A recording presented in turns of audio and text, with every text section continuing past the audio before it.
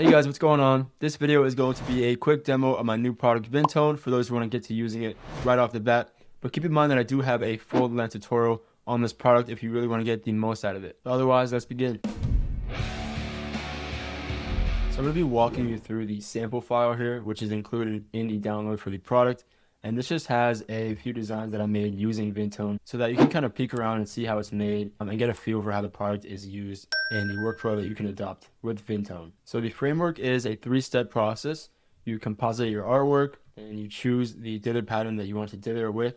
For this one, I chose halftone, but you can choose any of the dither patterns that I provide for you, which I'll display in just a second. And then you color your artwork. So super simple process, but the template can get a little confusing, especially at first glance. So I want to explain a little bit about how it's laid out. So we have our 3 groups here for the 3 steps. We have our artwork composite, we have the dither pattern that you can choose, and then we have the coloring of that graphic. So let's begin with the first step of that process, which is compositing our artwork. And to show that a little bit better, I'm going to turn the colors off for this. Then I'll go into the artwork composite folder here.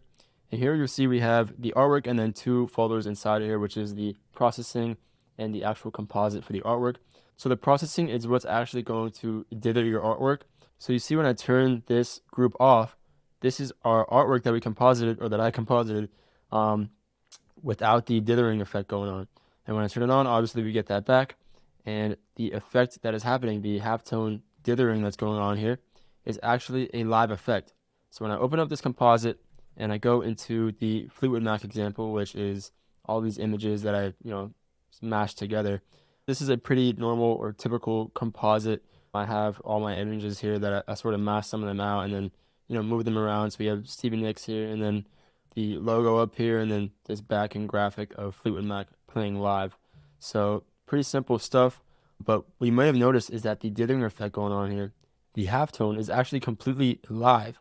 And that is one of the main attractions about VINTONE. It's one of the coolest things about it, I think, is that when you're compositing your artwork, you have this dither effect going on right above it, and that's completely live. So you'll see if I start to move Stevie Nicks around here, that she's getting dithered by that halftone pattern live. And if I were to take, let's say, a soft brush and paint in here, this gets dithered with that halftone pattern live. So everything you put under the processing, everything you put under or in the composite folder is getting dithered by your dither pattern of choice completely live. And that makes compositing so easy because this is quite a high contrast effect. You'll see when I turn the processing off that we get a lot more detail in here that we didn't have when the processing was on. Of course, the color, but beyond that, there's just a lot of stuff going on here that you can't see in the dithered composite. And since it's being dithered live, when you're compositing, it just makes it easy to see what it's actually going to look like once it's dithered because it is being dithered, of course, live. So with that being said, there's, of course, a lot that you just don't have to worry about now when you're compositing because a lot of the mistakes you'll make and small details that you don't want in your composite when there's no processing on top of it kind of get really obscured and darkened by this processing, this live dither effect. Of course, because like I said, it is such a high contrast effect that details like how bad of a fade this is down here and how sloppy of a layer mask I did on this kind of get really obscured in the process, and it ends up looking just fine with the dither pattern on top of it. So yeah, it just makes it really easy to composite because there's a lot less to worry about. So to recap, your first step is to composite your artwork in here. So you'll go into the composite folder of the template and you'll just start dragging your images in and blending them with one another. So you can see I did some layer masks here and faded some stuff out and then, just put it all together to make a decent composition. And I go into some more techniques in this in the actual full-length tutorial. So definitely give that a watch. But I'm just going to breeze kind of through this so you can see how the template actually works. So once you have your artwork composited down here, you're going to want to go ahead and choose your desired dither pattern. And by the way, just a quick note, I kind of color-coded things here. So this, when the layer is red, it basically means don't fuck with it. Don't touch it because you might mess with how the template operates. And when it's green, that's something you're obviously going to want to play with. So this choose dither pattern here is something you're going to want to mess around with and find a dither pattern that works for you and your graphic or whatever your preferences are. So right now, and by default, it is set to this lightly distressed halftone, but we actually have a ton of dither options for us to choose from. So let's go ahead and open up this smart object to choose our dither pattern. So we're going to double click on the layer thumbnail there, and you'll see that we get sent into this document which has our dithered patterns. So by default, like I said, it is set to this lightly distressed halftone. But of course, we have other options such as a clean halftone. We have a medium distressed halftone and a heavy distressed halftone. So we have tons of halftone options for you to choose from. And aside from that, we also have the grain options or stochastic halftone. And this is what gets you that kind of really cool Xerox grainy look on your designs. So this is a classic. You know, we have the small grain, medium grain, and then a large grain. And then we also have some wild cards that I threw in here. So we have this diffusion look, which I'll make a little bit bigger because it's hard to see. But this is basically like a kind of bitmapped diffusion dither look. Just has a little bit more of an organic feel, which I'm going to use this pattern actually and show you what it looks like. It's really cool stuff. And then we have some wild cards in here, like the a diamond grain pattern that I created that I thought just kind of looked cool with or as a dither pattern on our graphic. So I'll show you this as well. And we have this kind of vertical grain cotton weave like noise here that we can also use on our graphic for a really cool effect, and I'll show you all these in just a second. I want to display what the diffusion pattern looks like because that's one of my favorites. So I'm going to go ahead and save our smart object with the diffusion pattern set as the pattern. So I'll press Command S here, and that is going to commit these changes to our template file. So when we go back to our VINTONE template, once this saves, see that this is now dithered using the dither pattern that we just chose, which is the diffusion dither pattern. Really cool organic feel to this. Sort of has that grainy Xerox feel, but it's a little bit of a different pattern. Of course, you could see that here, how it differs from something like a stochastic grain or something like that. This is one of my favorite patterns to use. I really love it. Now I want to show you what something like the grain would look like. I also really love the grain, of course. That's a classic. So I'll go ahead and choose this small grain right here. I'll save my file, and then that'll commit the changes to our template. So when I go back in here, you can see that our graphic is now dithered using that grain pattern. And this is really cool. It's like a completely different look for our graphic, and all I did was simply change the dither pattern. And of course, there's going to be some, differences between the patterns and how they affect our graphic. So as we can see, this is a little bit darker, and that's just something you're going to have to make up for in your artwork composite. So I already did that when I made the composite. I have this adjustments folder here, which if I turn it to full opacity, you can see it kind of mix up for the loss in brightness that we have from changing our dither pattern to grain. So that's just something you'll have to be wary of when you're changing between the dither patterns. But yeah, really love this effect. It's a classic, kind of that Xerox grain look. And of course, there's multiple grain sizes for you to choose from. So if I wanted a larger grain, I would obviously select the larger grain here and save that. And back in our original document, we have the larger grain going on here, which I think is a bit too large for this graphic, but I could definitely see it being used in other graphics. Let's quickly check out some of the other ones. So we have that diamond grain pattern here, which I really love. I'll show you that. And I'll make it just a little bit bigger so you can see it. And I'll save this and go back to our template file. And boom, you can see this is a really cool effect. It sort of looks like halftone, but it's like a, I don't know, it's like a nice triangular diamond shaped thing. And I've actually never seen this done. And I think it's a really cool look. So I included it in this template because I want to see people use it. I think it looks pretty dope. So definitely try this one out. This is actually one of my favorites, and I'll probably use it in an upcoming design of mine. But yeah, let me check out what the other pattern looks like. So we have this vertical grain here. So I'll save this one. I'll actually make this one a little bit bigger too so we could see it better. All right, I'll save that one. And back in our template file, we have the vertical grain going on here. And this is also a really cool effect. It kind of looks like scan lines on our graphic. Could definitely see this being used across different graphics. And of course, if you wanted to make the lines bigger or even rotate them horizontally to make them look like, horizontal scan lines, that's an option. Definitely keep this in mind when you're choosing your dither pattern, is that you always have the option to open up the pattern fill and change the angle of it and change the scale of it. So I'll just make this really big for emphasizing this point. So when I go back to my document with this saved, it should now be a horizontal scan line, and it should be really big. So let's check that out. Right, look at that. Pretty cool. So definitely keep that in mind when you're choosing your dither pattern. All right, so I went ahead and switched back to the halftone pattern here, just for sake of the tutorial. And now let's move on to the third step of VINTONE, of this framework, which is choosing our colors. So you see in the sample file that I've already done all the coloring for this, and you could go ahead and open up this file and peek around and just see how I did it. I'm going to go through each one of these and just show you or explain a few things about how to color your graphic. So let's go to the skin tone over here. That's where I started, and I'll open up this color group. So just to note real quick, I named all of the color groups in the sample file just, to organize it a bit better. But in the actual template, you'll have a sort of similar setup here. You'll have your color composition, and then you'll have all the colors that you could choose from and start painting in. And of course, I set it at 5 colors just as an arbitrary number because, 6 colors, including the white, of course, is a standard amount of colors to have in a screen print, and I really wouldn't go beyond that. But of course, if you need to, you can duplicate any of these layers and have the, same group or same group format to add colors here, which you'll understand better in just a second.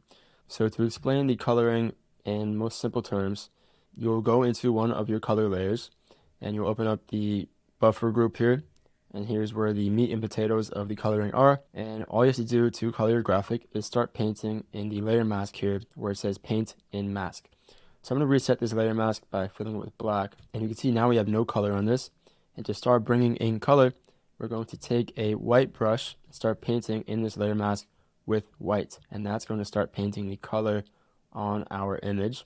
And of course, we can change that color. All you have to do is open up the layer styles of the color group that you're in. So the color is determined by the layer style. So if we open that up, it is a color overlay that controls the colors. So all you have to do is change the color, of course, in the color overlay to whatever you want. But one thing you'll notice, and one of the really cool things about this template that I also think is pretty much one of the main attractions, is how it's dithered. So you'll notice that when you're painting in the color mask, I'm using just a normal soft brush here, but that transparency in the soft brush is being translated into a dither pattern, into the same dither pattern that we use on our artwork. So it's also being dithered live, which is super convenient and actually a really cool effect that I don't think I've seen done before. But yeah, super convenient for preparing your graphic for print, and also just gives a cool effect. So you see that I'm painting here with just a normal soft brush around her skin. And just to show you, this is of course the default Photoshop soft brush. But when I paint here, let's say I'll turn the opacity of this brush down to 30. I click the spot here and you can see that it interpolates that 30% brush opacity as transparency in the form of our dither pattern. So this is pretty much 30% half-toned. And as you can see, if we zoom in, it's all pixel by pixel. There's no transparencies going on here. So this is super easy for color separating out for print. So yeah, that's pretty much all there is to it. You can start painting with your brush using a soft brush or whatever brush you want really if you want more of a hard edge. But I feel like the soft brush just works very well for most of the time because you get kind of a nice soft edge here. And if I were to use a hard brush, so if I turn the hardness all the way up when I start painting in here, not as pretty of an effect or not as smooth of a transition between the colors and halftones of the graphic. So of course choose the hardness of the brush at your will, but I would recommend using, you don't have to use a super soft brush, obviously you don't need the hardness at 0, but a softer brush where the edges aren't so harsh is definitely something I would recommend when coloring in your graphic. And of course you don't have to worry about transparency or anything. So when you're coloring in your graphic, I would highly recommend experimenting actually with transparency. So you could turn the opacity and flow of your brush down. So like I did earlier, I'll turn this down to 30. And let's say I want maybe a lighter tone in her hair. So I'll start painting with my brush here. And I'm getting a lighter tone, but I'm still using the same color that I use on her skin. But it's a lighter tone because we're not filling out all of the halftones here. So you see if I zoom in, there's some white left in between these spots because it's being dithered to kind of be controlled at 30% opacity, or it's probably not exactly 30%, but you get what I mean. So once again, perfect for screen print because we kind of get a different shade of the color here in her hair when we're painting with a lower opacity, but it's still the same color that we used on her skin. So this is going to be one screen when you send it to screen print, and it's of course saving money. So I'll demonstrate that again with an even lower opacity brush. Let's go to like 20 here. I'm going to paint in her hair, and we see we're getting sort of a lighter tone. It's kind of hard to see here. I'll zoom in, but we're getting a lighter tone of what we used on the skin tone here. And that, of course, has massive implications for coloring in our graphic. So just for a quick example, let's say I wanted to give her like sort of an ombre in her hair. Then something I could do is make a new, or go to a new color layer, okay? And then I'll just start painting in this layer mask with a softer or a less opaque brush on, let's say, the bottom of her hair to get sort of a gradient up to the other color in her hair. I'll turn the opacity down a bit so you can see that better. I'm getting a gradient painting over this other color spot with a new color, but now using a different opacity in my brush, and of course using a soft brush So when I zoom in here, we're getting sort of a nice, almost like perfectly half-tone gradient between the red color here and the peach color here. And this is of course only 2 colors, so it's kind of akin to a simulated color process when screen printing. But yeah, very cool stuff. And one of the things I want to note as well about the color layers is that they are stackable. So if I'm painting a color here like I did on her hair, then let's say I want to paint, I don't know, her shirt with this blue color here. I'll delete this layer mask and I'll start painting in blue here. We can see that we're kind of covering the other colors that we painted in with this blue, but what if we want to keep those on top? All we have to do is drag this blue color layer, or whatever color layer you're using, under these other color layers that we want to take precedence over the blue. So I'm actually just going to drag the red and the skin tone above the blue here, and we can see that the effect that takes on our graphic is now the red and the skin tone take precedence over this blue. So you can stack colors within your color composition, and it makes it really easy to color things in. Let's say I wanted to get red over here in her hair without compromising her skin tone. I'm going to bring this red group under the skin tones, and then I'll just start painting in this group. And you'll see no matter how much I go over the skin here, it is not going to affect the color of the skin because we put that skin layer or the skin color group above this layer. And just look how nice of a gradient that is, and it's all completely dithered. It's pretty sick, pretty cool stuff. And of course, like I said, massive implications for screen printing. One thing I want to mention lastly is that these colors are of course not going to adhere to your graphic. So if I were to move my graphic around here, I'll go into the artwork folder and I'll just move Stevie around here. The colors are not going to follow her, but there is a solution for that, and that is to just link the layers so that when you move one, the other moves with it. So I'll select my Stevie group here, and I'll also select, while holding Control, I'll select the skin tone layer here, and I'll select the red hair and the blue groups here. And now I'll just go into, I'll right click on those and I'll click link layers. And now when I move any of these layers, they're all going to move in unison. So if I move the skin tone around, that is also moving the Stevie Nicks folder down here with it. And that is something I highly recommend you do. And make sure you name your color layers here and put them in groups and whatever you need to do to organize so that you don't end up having to recolor the whole graphic. If, I don't know, if your client wants a revision, or let's say you finish the graphic and then something's a little off and you want to move it. So definitely link these layers and name them and organize them in a way that is convenient for you so that you don't have to recolor your whole graphic. And that's pretty much it. I mean, you kind of get the whole idea of how the coloring works and how the dithering works and how to composite your artwork. And of course, you can go in the sample file and play around and just see how this whole thing operates. That's pretty much it for this demo. I definitely think this product is going to be a game changer for merchandise designers. And I think it just makes it really easy, streamlines the whole process for creating really cool vintage graphics like these. If you don't have it already and you want your hands on this, of course, you can get it on my website. That is durantapply.com. I think it's definitely something you're going to want in your toolkit. But as always, thank you so much for watching. I appreciate your support, and I'll see you in the next video. Peace.